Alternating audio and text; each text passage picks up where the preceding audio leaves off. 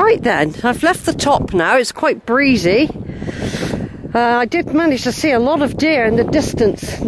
I couldn't zoom in any further. I did maximum magnification with my camera. And I couldn't zoom in any further. I'm going down onto a path down there in a minute now. This is where I brought Daisy and Amber that time. There's quite a few holly trees I noticed about. Quite a few.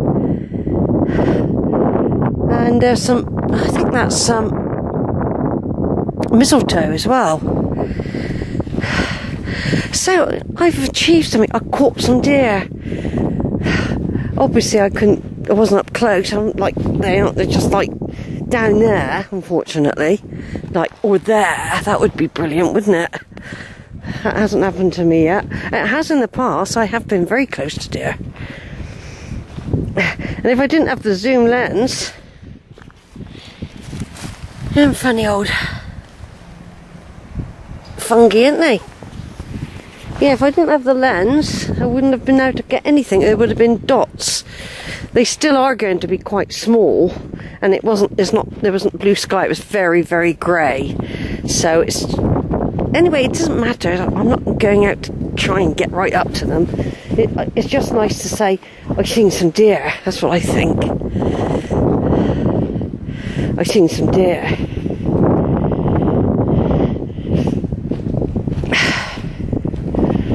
Oh, this path turns around. We're going to follow it round in a minute. Yeah, so I'm really pleased. I did see somebody walking along the top. It might have been Jill, but the person didn't have a dog and didn't have all the gear on that she wears, so I don't think it was her. But we're going down into the combe that's next to Slaughterhouse Combe. I don't know. It isn't Frog's Combe. I can't remember what this one's called. But I'll look it up on the map. So we're just weaving our way down now. I know I've got to get back up again. I thought I'd do a little bit of video in there, because there's a path going along there, look. You could get on that path, and that would take you up closer to the deer if it was some better weather now, and I had more time. And I was fitter. I probably, a few years ago, I would have gone over there and tried to get closer. But there's still a chance I might see some down there. You never know. They're playing it safe. See that there's a path coming down through there, look. Yeah, I'll have to study the map a bit more. I think with Daisy and Amber, we just went down somewhere like that and just crossed over. I don't think we did all this. I've got to negotiate a bloody tree now, look.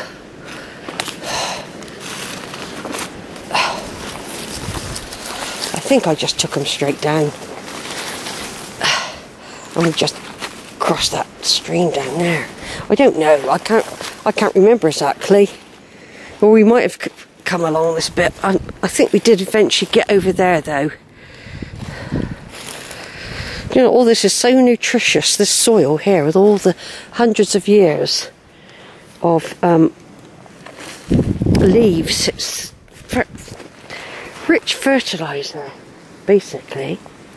I mean, I can remember coming out somewhere with John Pottinger many, many years ago when I was a child, filling up bags of it for his garden.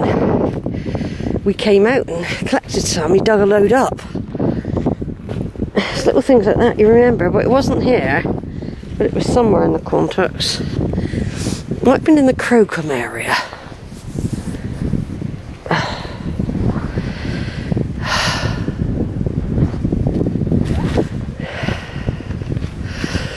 Yeah, it's nice walking in the woods though, isn't it?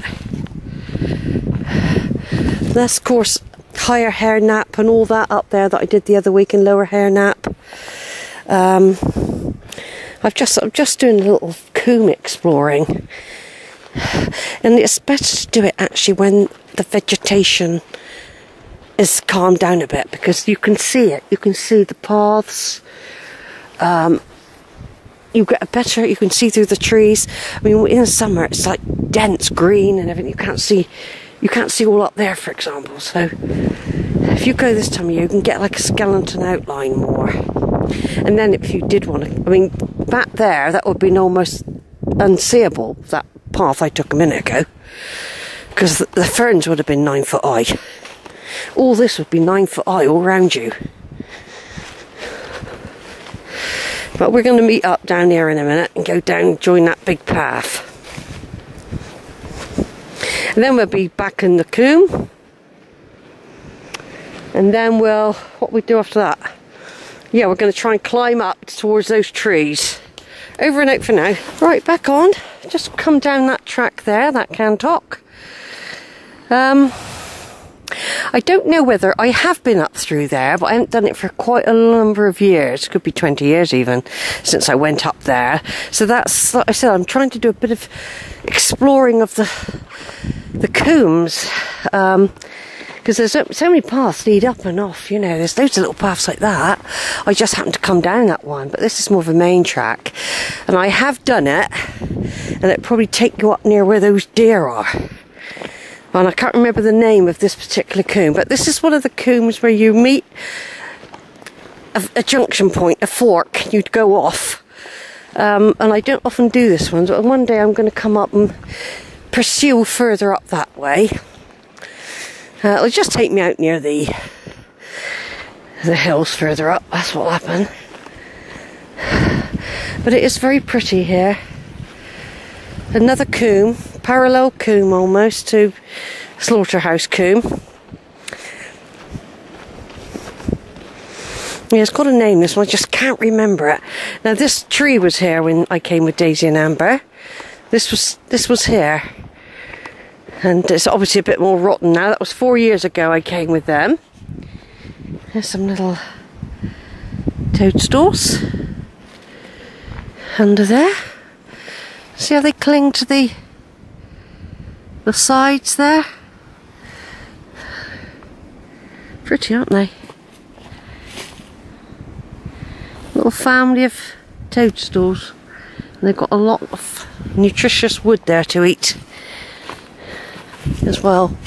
And they're mainly on the other side, which is interesting, isn't it?